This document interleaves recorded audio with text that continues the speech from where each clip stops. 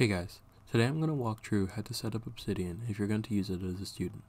So first we're going to go to the obsidian.md website and download the program. It'll give us a launcher and we'll just hit install. While we're waiting for it to install, let's go through what Obsidian is and what it's not. It's a really good way to organize, write and structure your notes. Essentially, it's a well-designed note-taking app. What it is not is a time manager.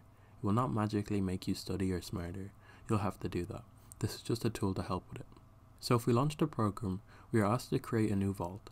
A vault is just a fancy name for where you store all your notes. You can have multiple vaults, but they can't access each other. I'll just name mine Student Vault. And I guess we'll put it on my desktop. So the best way I found to structure your notes is to use lists and indexes.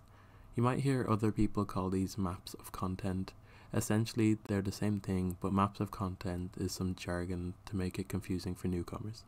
This is essentially just a page of links to other pages. It allows you to really easily get to what you need to do. Personally, I really like to use this naming system of files, where you prefix the name with a set of numbers. I like to have my notes structured in a way that if I need to reference between them, I can use the least amount of keystrokes possible.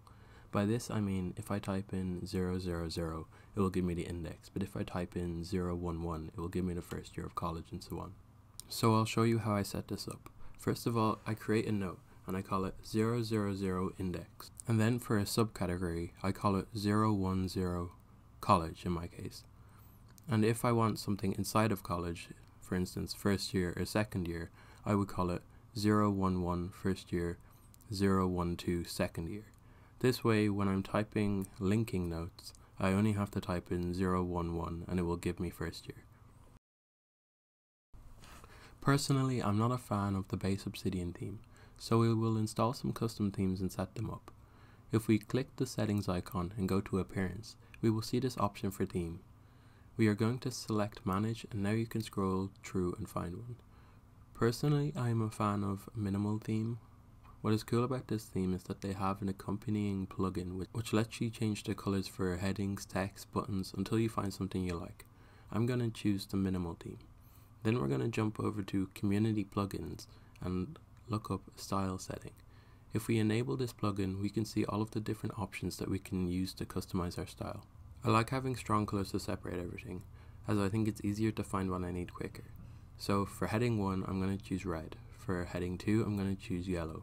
For heading 3, green, and for heading 4, a dark blue. You can switch this between light and dark mode settings, but I tend to stick with dark mode when using Obsidian. In one of the newest Obsidian releases, they've started to display the note name at the top of the file, which I'm not a huge fan of, but you can disable this in the appearance settings. Now that we have the style set up, we'll go through how I usually structure my notes. The first thing I do when I open a note is make a link section. This essentially allows you to really quickly jump between different notes and keep track of where you are. Then I will type the note name without the number prefix in heading 1, which is one hashtag and a space. And I set up my index as I normally would, which for first year would include my different modules, like maths, physics, and chemistry. You can see with the D's modules, I extend their prefix with a hyphen.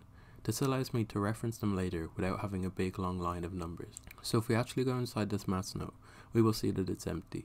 Again, I'm going to create my link section, this time linking index and first year. Then separate semester 1 and 2 and the respective modules in each. Depending on how many modules and classes you have, you can switch this approach up and just have direct links from the first year note. But personally, I had a lot of modules, so it would have gotten quite cluttered. If we go inside the linear algebra note, we will set up the links again, then this is where the actual content will go. I usually structure it having lectures first, then problem sets, assessment, and finally exam preparation. Now if we look at this side panel, we can see that our vault, or our notes folder, is getting a bit crowded. We can fix this by making a folder inside of it, calling this content, then naming subfolders with the prefix code we already have. This lets you have a really well organized folder system, as long as you stick to it. Anyway, we'll move these notes into this maths folder. I'll compare what we just made to what I use on a daily basis. So we can see that this is my index note for my actual notes vault. As you can see, we have the different subsections like college, coding, productivity, development, and they all have their prefix codes.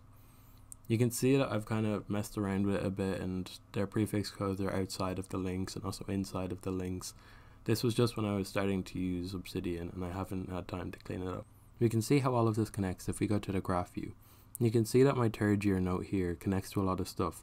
It also connects to this purple thing, which is the index note, because the link at the top means that everything connects to this index note. As for the best plugins to have, there's only a few that I actually think are worth having. One of them is called Reading Time. It's a simple plugin that adds an estimated reading time to your note, which is really useful if you have a really long note and you want to know how long it's going to take you to get through it. Another one that's worth having is Quick LaTeX for Obsidian, if you're into LaTeX typing. It allows you to make your own shortcuts in LaTeX when you're typing. I'll show you a couple of mine, but I might make a video in future going through this in more detail. It's really useful and it allows you to write equations really quickly.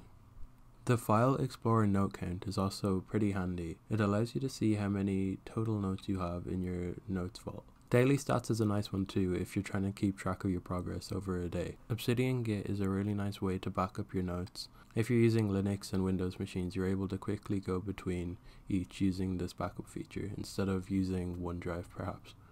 Anyway, thanks for watching. Please subscribe if you enjoyed and leave a comment down below.